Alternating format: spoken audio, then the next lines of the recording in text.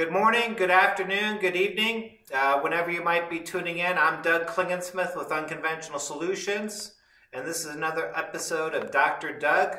And this is basically a steel pipe, and today we want to provide some training on a popular tool when you can't afford to blast because you're concerned about combustible gases, or perhaps it's just too small of an area to worry about bringing out your blast pot and your rig, or you just need a good, safe way of blasting. In fact, I just got a phone call from a guy that's going to be coating the inside of a 36-inch weld, and being inside the pipe, there's no real good way to get blast media in there, so he's going to be using a bristle blaster.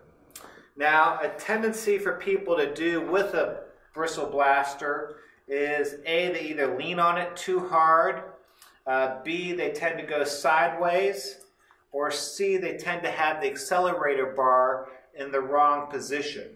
So you basically want this accelerator bar about ½ an inch off the steel so you can maximize the efficiency. So we're going to take some black pipe here and simply show you how simple and easy this tool can be used when done properly. So as you're going in one direction, you just simply want to make sure you keep moving your bristle blaster back so you don't go over the same area twice, and that way you get a nice profile instead of polishing the steel.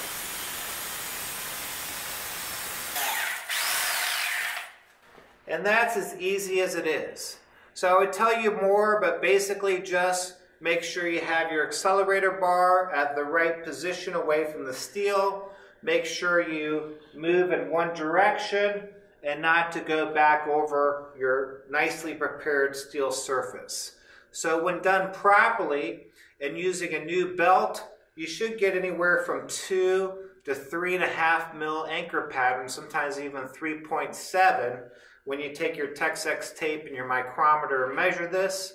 If you're getting below 2s and you require it for your coating, it just simply means it's time to get a new belt. The belts are inexpensive, coating failure costs you money. So switch out your belts often and you're sure to have a good profile every time.